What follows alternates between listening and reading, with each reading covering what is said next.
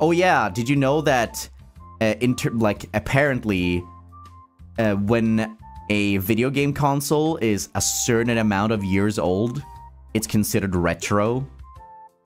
And by definition, supposedly, right now the PlayStation 3 is considered retro. And I don't like that. It was something like that I saw online. I'm offended. I feel like I should be offended too.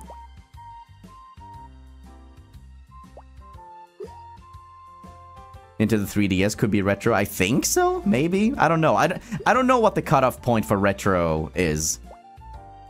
Like 15 years or so, something like that. I don't know.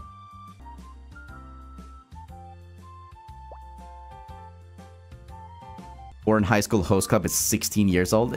That feels about right.